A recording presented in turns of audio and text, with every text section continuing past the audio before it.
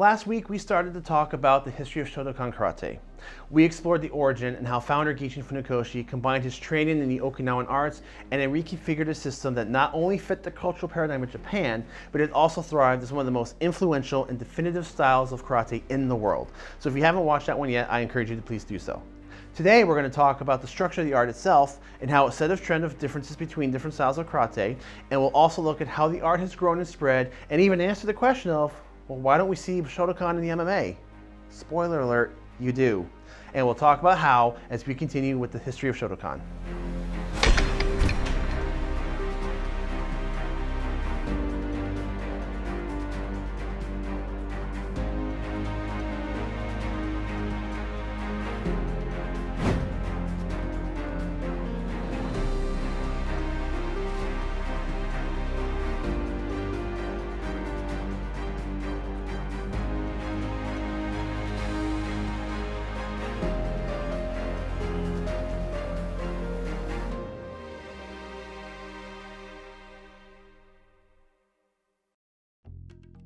I would like to thank some of our viewers for their help with this video.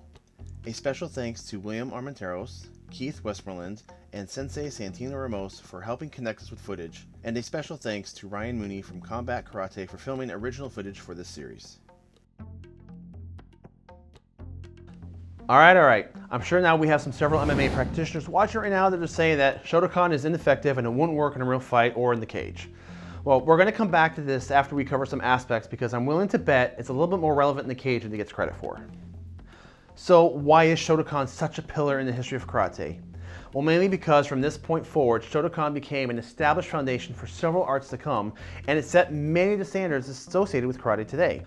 Now, I highly recommend watching part 1 for the origin of Shotokan and how it developed by founder Gichin Funakoshi. Today, we're going to take a closer look at the art of the Shotokan itself and what it teaches.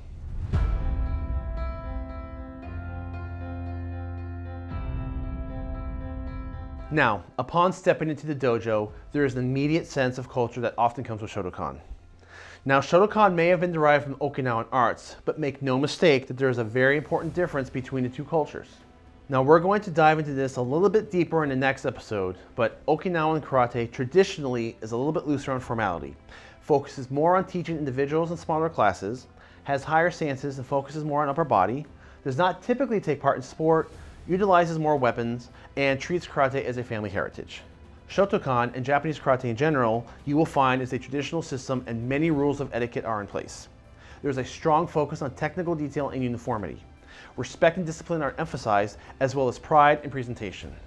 Most traditional karate schools will require that the gi is clean, tidy, and intact, and some schools will even require that the uniform be pressed and ironed. Show up to a class looking proud and crisp. Most Shotokan schools will wear traditional white gis, although in modern days, and especially in the United States, you might see a variety of other colors, and the colors honestly will depend on the individual school. And the same goes with the belt ranking system. There are many different associations for Shotokan, each with different requirements. Now, while there are some arts such as American Kempo, Brazilian Jiu-Jitsu, and Kyokushin that have a fairly consistent colored belt chart, Shotokan schools seem to be a little bit more varied in belt order depending on one school or another. Also, most schools will have some sort of a patch worn over the heart on the left side of the gi jacket. In many Shotokan schools, you may see the Toro no Maki, or tiger emblem, worn, or some emblem derived from it. Now, this emblem is rooted in the history of the creation of the art, and it represents the philosophy and poetry of Master Funakoshi. Now, we have given karate uniforms, belts, and the Toro no Maki all their own dedicated episodes, and those links are provided in the video description below. Like many martial arts, there is a general code of conduct within the Shotokan dojo. Bowing is commonplace and demonstrates respect, trust, and humility. You have the standing bow and the bow from the kneeling position, or seiza. Upon entering the dojo, you bow to show respect before entering the floor. Now, whether you are arriving or leaving, you face towards the front of the dojo as you bow. Now, if you arrive late and the class has already started, do not just quickly bow in and run to join the floor. Proper etiquette is to quietly bow and then kneel near the entrance until you are acknowledged by the sensei to come join class. Line up by rank, and when instructed, kneel down into seiza. The proper kneel in the traditional Shotokan dojo begins by placing your left knee on the floor, followed by your right knee, and then you sit back onto your feet with your toes overlapping one over the other. Hands are placed on your thigh, left on left, right on right, and they are open with fingers pointed inward. Your back should be straight and your shoulders relaxed. The sensei may call for meditation, and this is the moment to quiet your mind, leave your distractions outside, and prepare yourself to focus on today's class. Some schools may have you place your left hand into your right hand as you meditate. At the end of meditation, the sensei will prompt you to stop and then call out Shomen Nirei, which signals for you to bow in a kneeling position towards the front of the dojo and issue respect and humility towards the institution and those in the lineage of the school. After that, the sensei may call out Sensei Nirei, which is another bow to show respect to your teacher. Repeat the motion, and with a signal from your sensei, you quickly get up to your feet and you stand at attention. This is commonplace at many traditional Shotokan schools, but of course this may vary from one individual dojo to another. Some schools may omit or alter the bowing in sequence. And as with most martial arts styles, respect, good behavior, cooperation, and self-control are expected during class. Once class is over, many schools will close with the same sequence as the class opening. But at this point, meditation is used to reflect on what you learned today and give your mind a moment to let the experience soak in. Upon closing out, many dojos will recite what is called the Dojo-kun.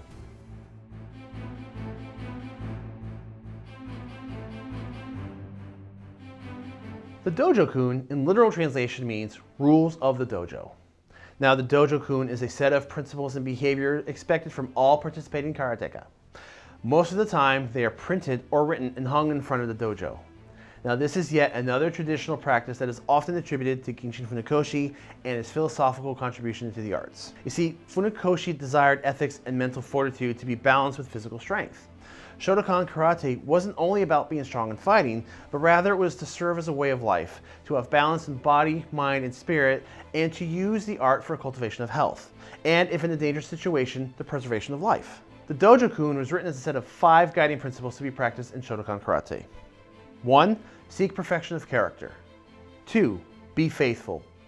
3. Endeavor to excel. 4. Respect others. And 5. Refrain from violent behavior. Now, of course, you might see some variations of this due to translation, but those generally are the 5 principles of conduct as defined by Funakoshi. Now, being the philosopher and poet that he was, Funakoshi also established the Nijukun, or 20 rules.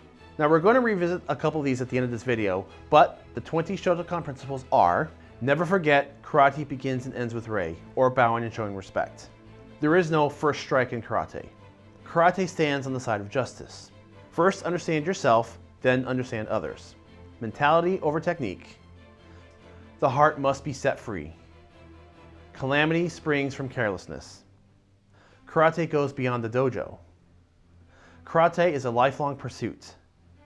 Apply the way of karate to all things. Therein lies the beauty. Karate is like boiling water. Without heat, it returns to its tepid state.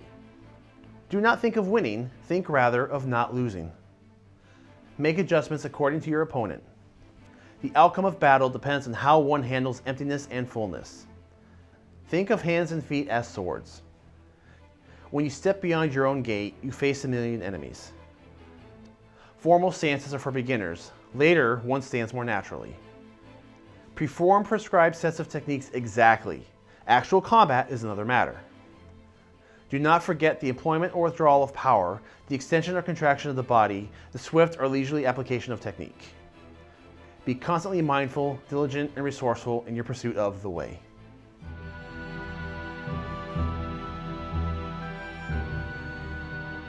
Like many traditional karate styles, Shotokan is broken up into 3 main categories: Kihon, Kata, and Kumite. Now, Kihon is the Japanese word for basics. These are the fundamental concepts of the martial arts. So all punches, kicks, blocks, steps, throws, posture, movements are all part of basic training. Without strong basics, the rest of the student's training becomes compromised. See, Shotokan is very well known for its power and embodiment of strong basics. From the deeply rooted stances to snapping punches and dominant kicks, Shotokan is as sharp and crisp as karate pretty much gets. Much of this comes from the Okinawan roots that Funakoshi adopted from Shurite and Nahate prior to coming to Japan. Its signature is commanding linear driving power. Shotokan also employs the kiai and the concept of kime to underline the basics. Kime is a Japanese word that means to decide, and in the context of the martial arts, it means to focus all of one's energy, effort, and strength into each technique. It is full commitment to the strike without any hesitation, with the intent of ending the confrontation with a single blow. This can be applied to punches, kicks, and even blocks, which in many cases can be used as strikes in their own right. The ki is the famous karate yell we all hear practitioners exclaim upon the execution of a powerful technique. The purpose of the ki isn't just to sound badass, although if done right, it totally does, but it serves a few different functions. First, in the context of the dojo setting, a powerful ki can set the tone of a workout, excite students, and get them more invested, highlight the punctuation of a technique, and also to help learn proper breathing to deliver maximum intensity into a strike. You can inadvertently hold back a lot of power if you hold your breath, so learning how to ki properly helps you establish effective times to exhale and tighten in order to inflict a margin of extra energy. Now, in a real-life confrontation, the ki still serves for power generation, but it also might potentially intimidate your opponent, or at least possibly attract attention to the situation.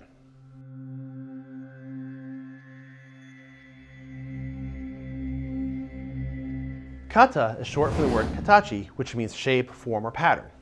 In Shotokan, and quite frankly in most traditional martial arts, katas are longer sequences of techniques, often simulating the combat scenario and demonstrating how movements, strikes, and defenses can be used together.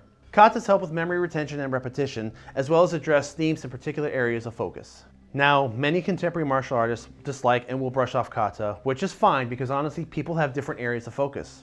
Now, with that being said, there is often a lot of valuable information embedded in kata, and the practice of studying deeper meaning of kata, or bunkai, can yield some interesting insights and philosophy to the art and relationships between techniques. The number of kata and Shotokan training will vary from school to school as they construct their own curriculum.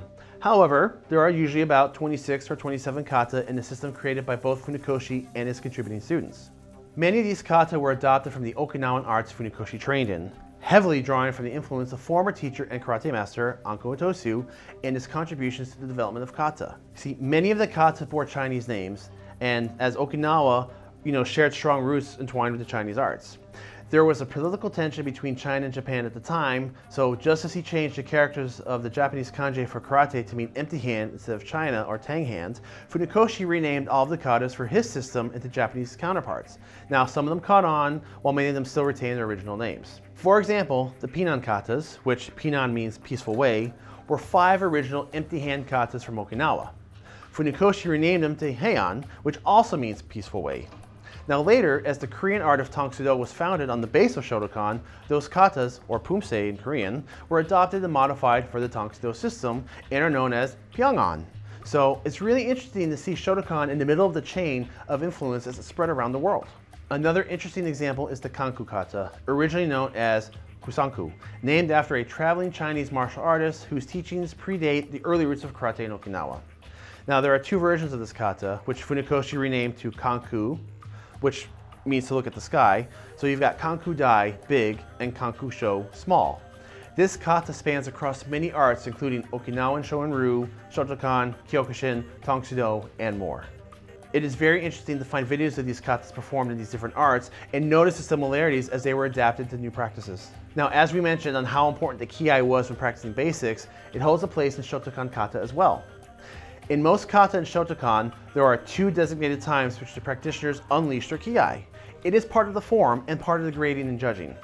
It is to punctuate certain moments in the kata, as well as to demonstrate commitment and full force into the form. So go ahead and watch some Shotokan katas on YouTube and watch the practitioners, and you'll find that there are usually only 2 ki during the entire sequence. Now, as Funakoshi's influence continues, it is also rolled into the concept of embusen, or the route or line of movement a practitioner takes during the performance of a kata. Every kata has a unique flow, and therefore their own signature diagram if you were to draw it out. It designates a starting point and outlines a path of action.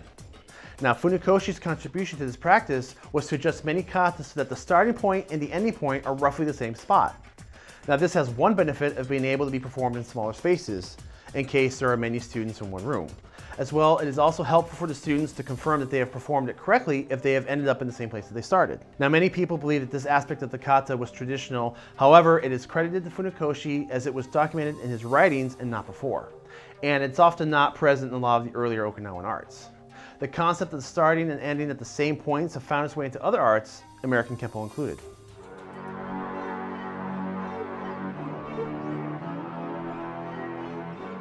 So, traditional karate systems have 3 components: Kihon, Kata, and Kumite.